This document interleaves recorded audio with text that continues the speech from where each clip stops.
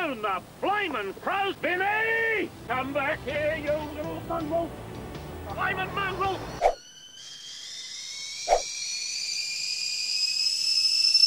Don't answer me back, boy. Anyone for second? No, just a minute, Ails.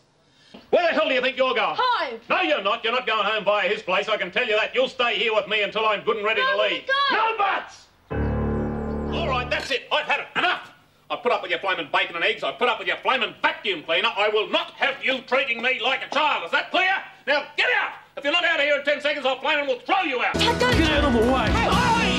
You flaming goose. Where are you going? Going for a walk, woman. You ever heard of progress? Oh, give me a break. I don't need one of your flaming lectures. Stone the crows. I mean, you couldn't read instructions that they were written a mile high in flaming whiskey bottles, and that's saying something. Well, isn't that flaming typical, eh? Of all the low mongrel acts that'd have to just about take the cake. You don't know me from a cash order, and you're about to tell the whole flaming world that I'm a narrow-minded redneck. You are. Now, you listen to me, you little piece of carpet fluff. You couldn't lie straight in bed. And I tell you what, if you think you can wiggle your way out of this one, you better think again, boy. I hope you realise you owe me a new pair of strides. Oh, what are you on about? Hot coffee, that's what I'm on about. I'll never get that flaming stain out. Yeah, well, go and talk to Shane. It's got nothing to do with me. The hell it's got nothing to do with you. You were the one who knocked the coffee out of my hand. Don't get smart with me, young lady. You're going to be supervised every minute of your life from now on. I don't care what's fair. Now get to your room. I'd rather lose a few bob for the satisfaction of ramming these socks down your throat and watching you choke on them. Oh, yeah, that'd be right. It's all my flaming fault, isn't it? I just cannot get through to you that our boy is in hospital because of the laziness and the incompetence of that flaming council. And I am going to expose them for the no-hoping layabouts they are.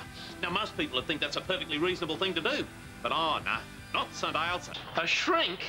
You're flaming kidding, aren't you? What are you going to do, try and prove you're loopy or something? I do not want to get into this. No, I bet you're flaming don't. Be very embarrassing, wouldn't it, eh? I mean, as if there's not enough flaming madness in the world without you trying to invent some more. Just join the herd and go along with the rest of the flaming idiot sheep and whinge about how tough you've got it. Oh. Well, I've got news for you, you little smart aleck. You wouldn't know the meaning of the word tough.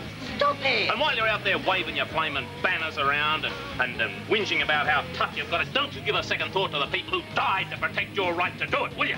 Yes, you go and save the whole flaming world single-handed, won't you, you long-haired, greeny, left-wing yahoo? You get back here! I'm not prejudiced! The boy is a criminal. He made one mistake, Don, one!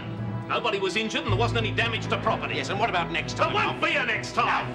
Face facts. The boy is on a downhill slide. And so will you be if you don't apologise to him. Well, so much for giving you another chance. A man tries to do the right thing and all you do is hurl it back in his face. I've had about enough of your lip. Now it's my turn. The way I feel right now, I've got a damn good mind to tell you to get out there, get your things and get out. Is that you, Mr. Stewart? Well, who the hell else do you think it'd be? Get in here, you pair of flaming galahs. You're not going to like this, Alf, but I'm at Morag's. Look, you can rant and rave all you like, but she's in no fit condition to be left on her own. Alf, she is in a very bad way. Somebody's got to look after her. I want you to get in the blower right now and tell her you've changed your mind. Don't shush me, I didn't hear any complaining. What the hell would you know about it, you cheap lush? Flaming hell, I tell you what, if she wasn't a Sheila, I would have decked her. Damn Yankees. Wouldn't even give me a straight answer. Holy mother of... watch it. That's enough out of you. I don't need your flaming lip as well. All because you sent him outside to play because you couldn't be flaming bothered. Oh, Alf, please. No, Alf, I've had a gutful of this. Yeah, I suppose you're right. No, it's absolutely out of the question. We can't possibly take advantage. All right, Alf, I'm agreeing with you. There's no need to flog a dead horse. I tell you what, boy, when this is over, you're gonna wish you'd never been born.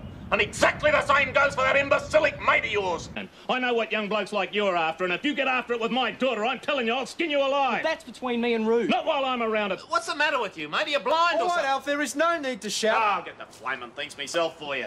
Ah! I told you why I bought it, Alf. It was a flaming bargain. You've just been to a camp where you're supposed to have learnt not to think like that. All right. I bought the flaming thing before I went to the camp.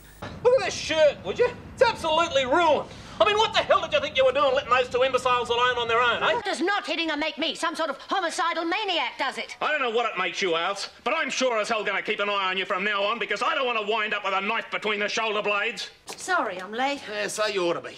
Give me one good reason why I shouldn't knock your block off. You cost me a lot of money today, that's the point. Alf, for the I could have had our future all parcelled up. We could have been rolling in it.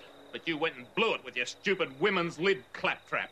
Alf, let him play. Over my dead body. Now, you listen to me and you listen real good. I say what happens outside my store and you're not it. I'll give you 2 minutes to get out of here. If you're not gone by then, you'll get more trouble than you bargained for. They're the metal brackets. Hogan's! Ghost of you can't be more careful, the whole flaming job's off. Flaming crows. I paid for a solid cedar one. I tell you what, Vinny's the one who's going to be needing this flaming coffin.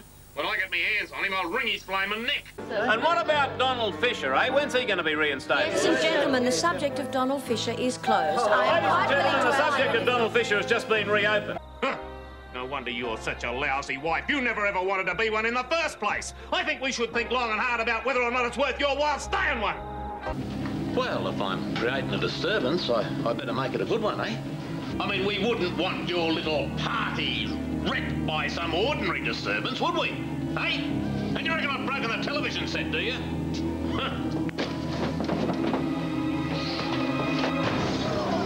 There you go, Morag.